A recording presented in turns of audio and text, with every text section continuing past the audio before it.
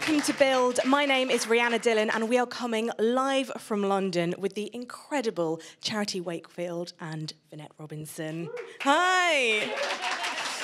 If you've got a question for them, please do tweet us at BuildSeriesLDN, or if you're watching on Facebook, pop a comment in the box below and we will do our very best to get them to you guys. But first of all, you're both performing in Emilia at the Globe. I saw it last night. It is incredible.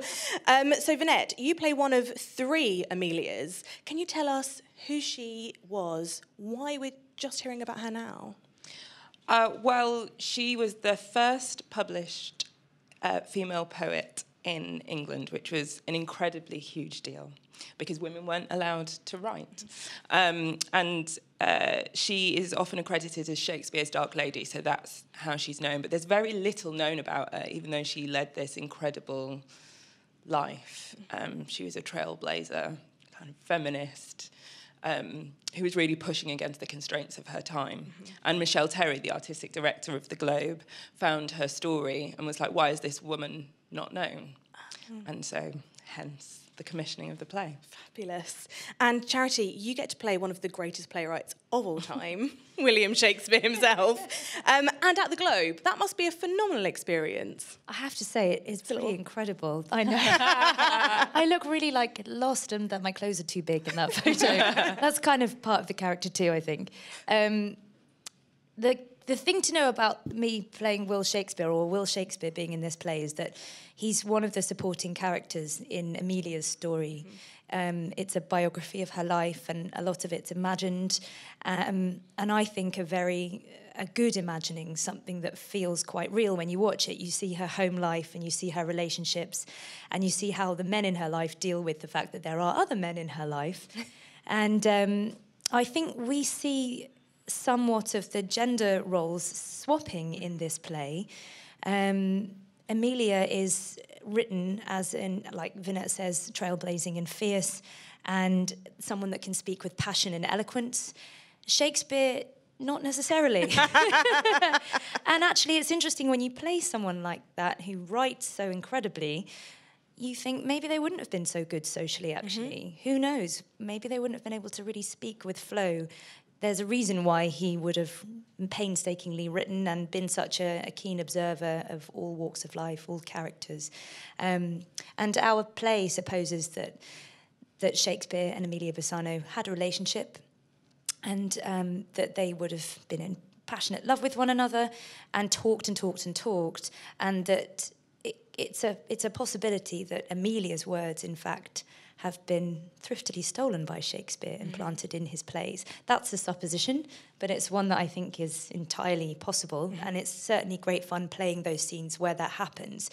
I know there's a lot of intrigue amongst scholars as to whether Shakespeare did write everything, whether he didn't, and I think this kind of plays nicely into that debate.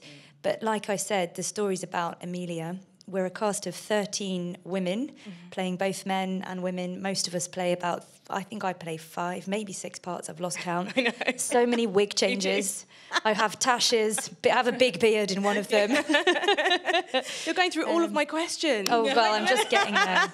I just want to show the audience a little bit of a flavour of the play first. Let's have a look.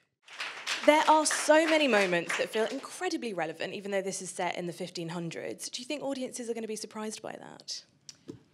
Yeah, I think so. I think people might go into the Globe with a certain expectation of what they're going to see, and I think this play explodes that. It's definitely a conversation.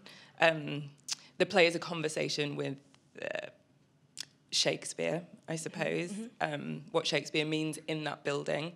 But it's very much a play for now. Yeah. And it shows, it uses Emilia's story to highlight what we're battling now.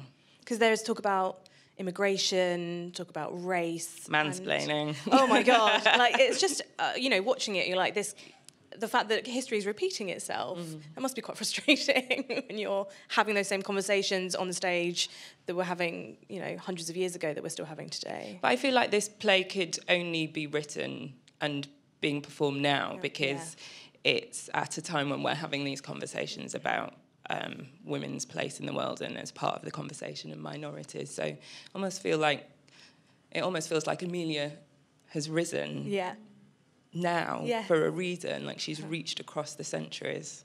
And I loved how much comedy there was in it. I laughed so much last night, as did the rest of the audience. And also the dance routines were amazing. There are dance routines in this. Which, again, wasn't expecting. Tell me about the choreography and learning those. Well, this has been a really very different theatrical experience for me. I haven't done a play in a while, and I knew that it was going to be musical and that there was going to be movement and set pieces, but I don't think I realised how much we as actors were going to be involved in kind of creating some of that. The music was written by Bill Barclay, and it also has some original pieces, some Sephardic Jewish songs, but the movement... really did come via Anna Morrissey, the choreographer, working with us in rehearsal. So the play bounces between a sort of strict Elizabethan setting, but it at times becomes more contemporary, which is a form that we didn't know would work, and now we know it does. People love it when we speak in like colloquial ways, and the dance moves do that too. So we kind of explored in rehearsal, okay, this is how Elizabethan men would do their kind of very posh pavan moves, and how do men dance now socially with one another. Oh my God, who were you studying? Who were you looking at? Every man I've ever met on the dance floor. A lot of grinding. Yeah, well, actually, yeah. There was grinding in rehearsal. Yeah, but it was that we pushed it to the extreme and then tried to find what would work on stage and how contemporary could we get within it. Yeah. And what the modern equivalent is of Emilia being... targeted by a bunch of men. Yes. What the equivalent of that would be now in a club. Yeah. The kind of creepy looks across the room. Like, got my eye on you, girl. Also physical. I think Morgan does a great thing actually in a play. It's all females. We're all playing men. Structurally, it works really well, we've discovered since it's been on stage, in that the first few characters you see are women, and then the men come on in this big dance scene kind of all together, and we call it the rhino dance, because that's the kind of weird style that we've adopted. We kind of like, we're watching the women, and we come on as sort of like stompily, and kind of, and then all become very sort of, I guess, I don't know what the word is, mesmerised by Emilia, who at that time is played by Leah Harvey as the younger Emilia. And that's her. Yeah. I'm so in love in that picture, even though I'm wearing a fake tash. I loved She's your going fake with tash. You had a great facial hair and great wigs. Thanks. So how was that? What was your favourite wig? I play a sort of horrible drunk man, and I have a wig that we have called Chesney after Chesney Hawkes. The blonde. If you watch it. I like that one. I also do like Valentine's beard. Valentine Sims, who was a dodgy printer. All of the characters are taken from real life characters in Elizabethan times. Amazing. So you could research any of them. And actually, what's one of the other great thing about the play, there's fantastic female characters. Margaret Clifford, who was a widow, who... In the Elizabethan era, if you were a female, you didn't own anything of your own at all.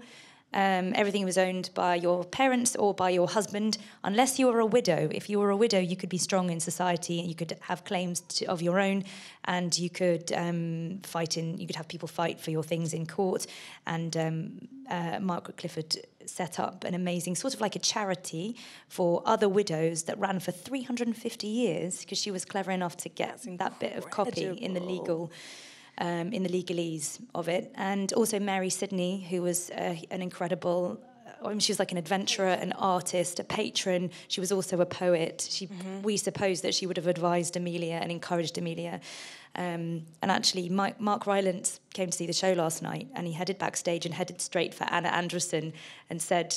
I'm so delighted to see Mary Sidney on the stage, because the Globe know about all of these characters. They're part of the fabric, and it's so nice Mark to see Rylance them coming and praising you. That's pretty... I mean, he's in Othello at the Globe as well right now. He is, which is so fun, because we reference that play heavily. Yes, you do. And you get on into like a real physical fight with each other on stage as well. We have a massive fight in the show. Well, I call it a fight. She beats the out of me. She does beat you. I do. So I love that. Any like accidental punches or a kick? No, so I did get really worried in rehearsals about Charity, but she just kept saying, hit me hard, hit me harder. And I'm like, I don't want to hurt you. I Charity have the padding. I have masochist. padding. Yeah. But as long as it looks like I'm really hurting her. It that's the main did. thing. I was Good. wincing. Vinette, when you're sharing the same character with two other actors, how do you workshop it? Are you trying to give quite similar performances, or are you encouraged to bring your individuality? Nicole Charles, the director, had said that it was okay, that it was okay for us to be very different. We're at very different stages of her life, but I think you can't. We were all in the rehearsal room together all the time, so it wasn't like we saw separate rehearsals. So you can't help but be influenced by the other Emilias. And also, when you're playing a character, I'm not just looking at my section of her life. It has to be influenced by the whole of her life. So there's a bit of, what's the word, osmosis?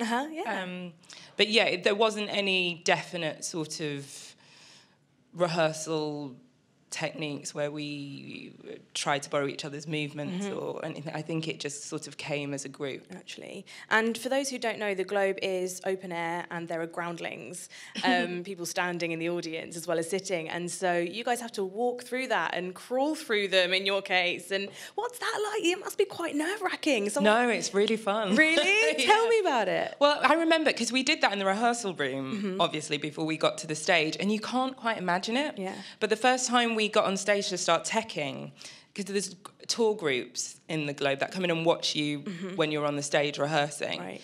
And so some of the tour groups came down into the fourth stage, and that's when the scene really came alive. And we were just like, oh, God, this is so exciting, because you feed off them. And that's what's so special about that space. Should be scary, but it's not. They give you energy. It's a real communal experience. And it just feels really fun. What about all the debris? I mean, last night I was there and I know you like trod on someone's bag or something, and and it was like, but it was in the way. I mean, It was in the way. Well, Shakespeare's very, very happy to command people in his own space. So I'm very happy as Shakespeare to just tell them what to do and get that bag out of the way or whatever. And they quite like it when you do that. Anything can happen, but that's why it's such a live space. I think the people that stand in the yard to watch the play, and if you ever go to the Globe, I thoroughly recommend that you do it. It's only £5 to get a ticket to watch it that way, so it's dead cheap. Yeah. And there's something that happens to your body when you're actually standing and you're that close to the actors. Your body's more energised. And in the old days, and I know this because I years ago worked at the Globe doing Globe education tours with kids. My first job, one of my first jobs in theatre was to do Othello, but for kids as part of Globe education. And I used to take kids on the tour. And we learnt that they were called the penny stinkards in that bit of the yard. Wonder why that was. Well, very stinky people. It was only a penny. All the rich people would sit really high and they'd sit there to be watched. And at that time, it was for the public, which meant that the plays had to be really hardy, which is one of the reasons that the Shakespeare plays are so kind of bloodthirsty, or they're really funny. They're extreme because they're constantly trying to get the audience's attention. And so when you have big monologues, those big Shakespeare monologues, in some black box theatres, you might see them delivered in a way that's very introverted, or on film, you might see it really thought through and internalised. In that space, you just can't do that. And a brilliant example of that in our play is Vinette, actually, who's incredible. And the first few times I watched Vinette do these big pieces, I was in tears, even though I was acting opposite her as Shakespeare, because there's something so moving and releasing about that space and about the way that, not to speak for you, but the way that you perform it with the audience in your sights. And I think that is harder to do than if it's a comic moment. If it's a comic moment, then there's a real sense of fun. But when it's tragedy and drama, I don't know how that feels because I don't do it, but... No, I find it really helpful because you're looking at people's eyes and you can see them affected by it, and so then that changes you and how you say the next line. So I find that much easier than the traditional sort of black box theatre, and I wouldn't have thought that before I did it. But no, but that's why, as we've said before, it's just such an incredibly special place. And you've mentioned working in an all-female production, which is so rare and exciting and incredible. How did that enhance your experience? Well, I was just really stunned by the fact that it just felt really normal. I was like, it's all women, that's fine. It's just the same as always, because women are just human. It wasn't like, ooh, all the women are doing really women stuff. I don't know, it was just like, this is totally normal. There should always be loads of women around. And really, there should mostly just be a good, proper mix of people. Yeah. But this play, it's inherent in the script. It was written for an all-female cast, and there's a play on the fact that Shakespeare's plays were all played by men. There's a brilliant moment in our play where we are playing Emilia and Shakespeare, and it's set in the Globe, and in fact, Othello comes on stage. So Will Shakespeare is setting up for the second act, and they start to play, and I can't say it without giving it away, but a big event happens on the stage involving this one, and one of my favourite ad-libbed lines is one of the actors going, "There's a woman on the stage! Get her off!" Yeah, really funny. It's really good. We have a question from Twitter. Dan asks, Charity, you're obviously playing a bloke in the play. If you could play any traditionally male character from a play or a film, who would you play? Probably be Phileas Fogg, Round the World in 80 Days, something like that. Amazing. Or just an adventurer I'd really like to do, or Scott of the Antarctic, something like that. Ooh, what about you, Vinette? Because you didn't get to play a guy in this. No, I'm just thinking now. I kind of like an action hero type. Ooh, but that's becoming more yeah. common now, isn't it? Like, women are... Female, yeah. Like in the Expendables 3 or something. Yeah, why not? So last night you got like 3 encores and a standing ovation, and it was such a thrill because it was your opening night. What did you do afterwards to celebrate? Parted? Did Yes. you? Did you go mad last night? Was it so... We a little bit did go mad, yeah. I mean, it's traditional great. on a press night, like you would have a party, but I think it's been such an incredible experience and quite intense at times. Yeah. And you can never expect that reaction that we got. And so I think it was just this huge release. Yes. It's just, we were all running around going a bit mad. With shots storming involved. the stage. No shots. A lot of prosecco. We had gone as a cast to see Othello, and I won't name the actress in our cast that sent on a group WhatsApp message. Now, the Othello press night ran out of bubbles too early, so that must not happen on our night. So we all brought in extras. Yeah. You were prepared. Right, we're kind of coming to the end of it, but I just want to know what you've got coming up next. So, Charity, you just mentioned that you've become an ambassador.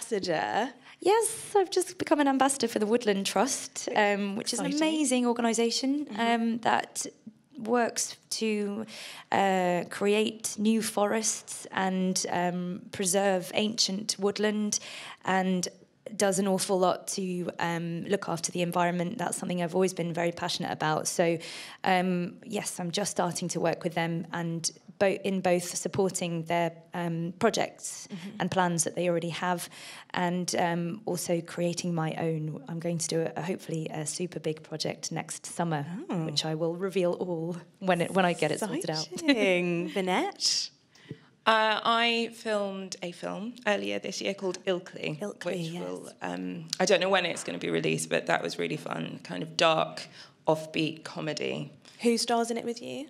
Harry Melling, who's brilliant. Yeah. It's directed by Roger Allam is in it, Anna Maxwell Martin. Roger Allam has got the best voice in the world. Yes, He's got such an incredible voice. But he's got an incredible cast, and it's directed by Harry Michel. It's his second feature. Okay. Yeah. So we'll be looking out for you in that. And you can see both Charity and Vinette on stage right now in Emilia, and I really, really, really recommend you get tickets, because honestly, this was just one of the best performances I've ever seen. And I'm not fangirling, aren't I? I promised I wouldn't do this. No, but thank you. It's phenomenal. Go and see it. I'm afraid that's all we've got time for. Please give it up for Charity and Vinette. Up next, we have got Wallace Day to chat about new series Krypton, so stay tuned for that. Thank you so much for joining us.